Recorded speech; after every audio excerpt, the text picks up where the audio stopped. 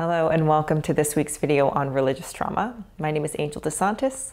If this is your first video with me, hello and welcome. I grew up in a cult called the Children of God, and I make these videos on religious trauma. And I also have a website where I talk you through some stuff, so go check it out. The link is below. But in this video this week, I want to talk about being ready to heal. And it might seem like, of course I'm ready to heal. Of course I don't want to feel this pain. But because you grew up in a religiously traumatic environment, it teaches you two things that are incredibly detrimental.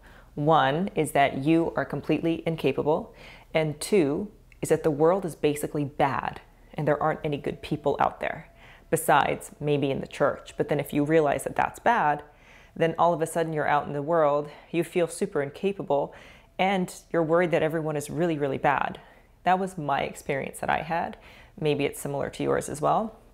But what that does is it makes you unable to reach out for healing, because people are probably running a scam after all. People probably don't actually want you to get better. They probably want to keep you feeling incapable. That can be the narrative that you're stuck in because you already feel incapable. And so it's kind of a double-edged sword, to use biblical language, where you feel incapable and you think that no one will help you, and you can't even help yourself. And in order to begin healing, the thing that you need to uncover is not someone else to help you. The thing that you need to uncover is that you are ready to heal. So I want to just ask you that question, the simple question of what part of you are you ready to begin healing? That's it. That's the question. And it's an interesting question because a lot of stuff comes up. Generally, sometimes, I will say, the first reaction is I'm ready to heal everything. But when you do that, it's too generalized and it's too big of a task, and it can immediately be overwhelming, especially if your brain is on trauma. If you're in a traumatic brain environment, when you think of the scope of what you have to heal, it immediately reminds you that you're incapable, and so you don't even start. And you go back to that externalizing the need to fix the problem. But again, the mindset that needs to change is the idea that you are capable. And if you are capable, then it allows you to step up for yourself and begin the healing process yourself.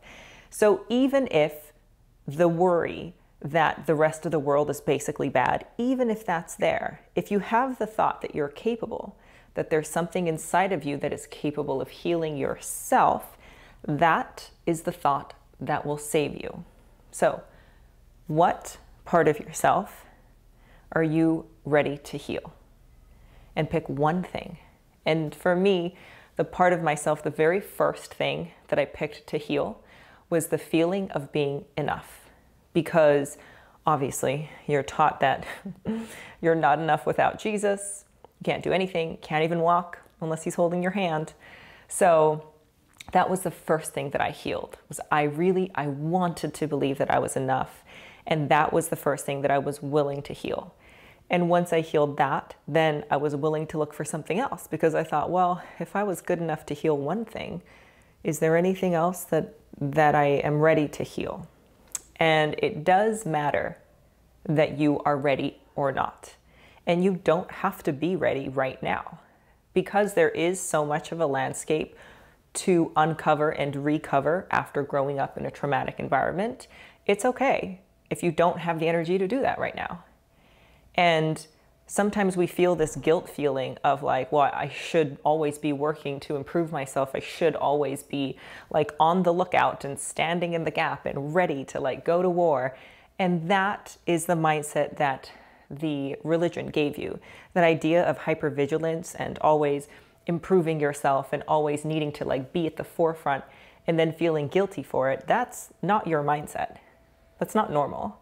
That is something that was given to you in your traumatized brain, and now your traumatized brain is hypervigilant. And I have a video that I'll link here on hypervigilance. If nothing shows up, by the way, there should be a bubble over here that you can click and something will slide out, because sometimes I get those questions. But I wanted to ask you what you are ready to heal, and also to let you know that it's okay if the answer is nothing. but just acknowledge that.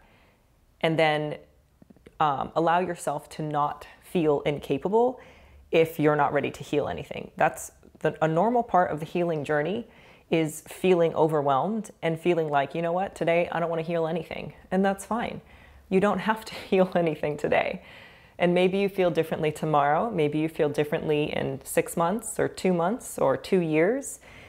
But if you asked yourself the question, what am I willing to start healing today? Does anything come to mind? Does a desire come up that you're willing to heal?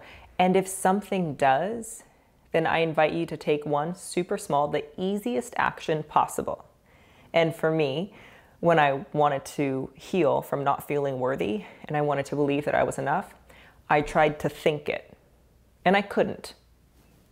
And that was the start of my healing journey, is that I tried to think something and I couldn't think it, so I left it alone and I tried it again later. But what lit up in me was the idea that this is something I want to heal. And because of that, I was willing to look for ways to try to heal it. So ask yourself, is there anything today that you are willing to start healing? And if something comes up, let it. If you want to go into a whole thing about finding out how to heal yourself, taking an action, etc., you're welcome to. But it starts small. Healing from something like religious trauma, which for a lot of us is like decades of conditioning, it doesn't happen overnight. So it's okay if today there's nothing. You don't feel like healing anything today. And it's okay if you find something today and you try it and it doesn't work. Okay. You're not doing life wrong. You're not basically bad. You're not healing bad. The world isn't bad. Those are all old mindsets that you no longer need to have. But right here today, ask yourself if there's anything that you are willing to begin healing. And maybe something comes up for you. If it does, drop it below. I always want to hear what it is that you guys are working on, because I always want to help any way that I can. But that's my video this week, is ask yourself what it is that you are willing to begin healing from. So thank you so much. As always, love having you here. I am working on some stuff specifically for the Build Your Own Brain idea that I've had, that I have done throughout my life and through my recovery journey.